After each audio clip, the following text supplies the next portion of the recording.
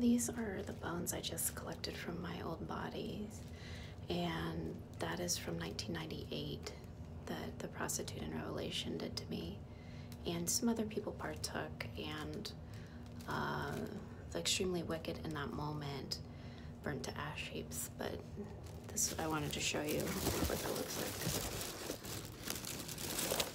So I ate some corn, some small corn and pizza like I showed you in my other video.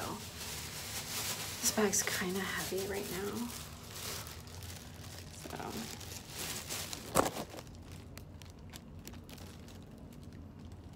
Okay, so I just wanted to let you know that's what that is, and I will do that prophetically the way I need to, but you needed to know my bones were chopped up because I was accused of being the Jezebel and other things, the whore of Babylon. And my soulmates partook in eating my flesh, but specifically the prostitute in the book of Revelation. But I resurrected every time.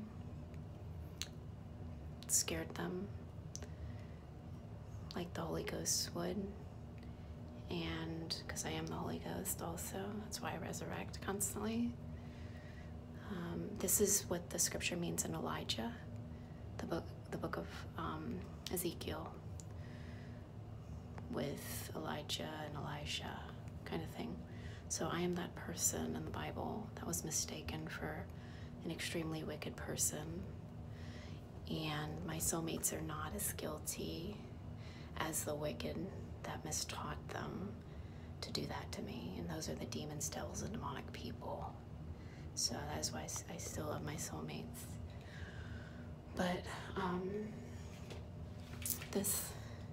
these bones, I needed to collect for myself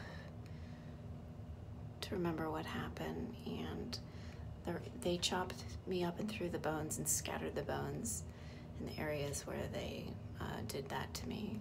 So I did some time travel just now, and I brought that back with me.